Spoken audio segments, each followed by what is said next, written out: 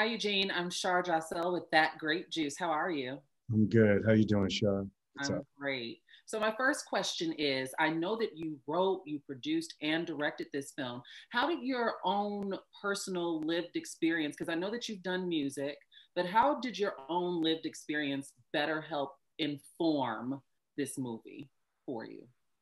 I mean, really, it just started with the world that I created. You know, I come from a family in Harlem that, you know, my mother grew up in Harlem and she was born in 1935 and grew up all through the 50s and 60s in Harlem. And I have a ton of family photo albums that show pictures of people who look like Robert and Sylvie and places that look like Mr. J's record store. And, you know, she Was went, there a she, re- go was there ahead. a reason you chose this specific time period?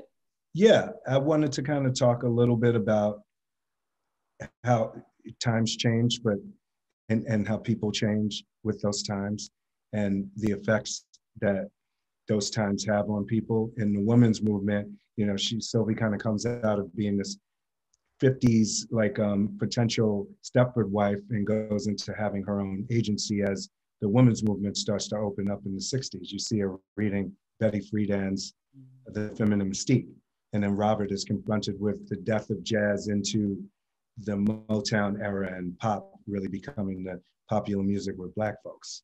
Yeah, this was a roller coaster film. I know I have my favorite scenes. Have to ask, do you, without any spoilers, does any one specific scene stand out to you as like a favorite that you directed or just liked in the film?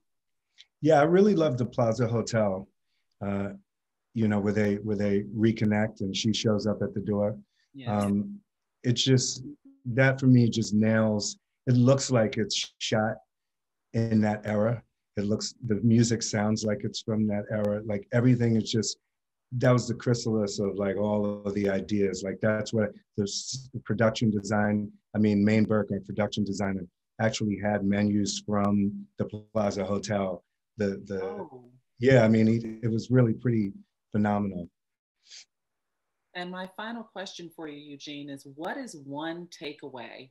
You know, romance in the pandemic, a lot of people are getting it, a lot of people aren't getting it. What's one takeaway you want viewers to walk away from when they're, will walk away with, I should say, when they're done watching the film? What is Well, there an overlying message or anything? yeah, I think it's to, and I think we learned it over this pandemic is just kind of to really think about what's important in your life.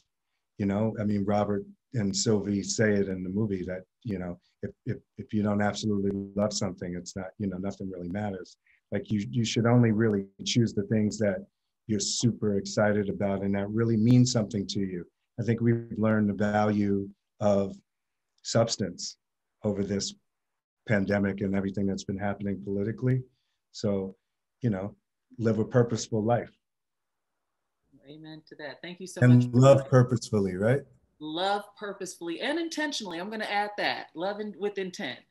Thank you so much for joining me, Eugene. Have a fantastic day. You too. Happy holidays. Thank you. Same to you.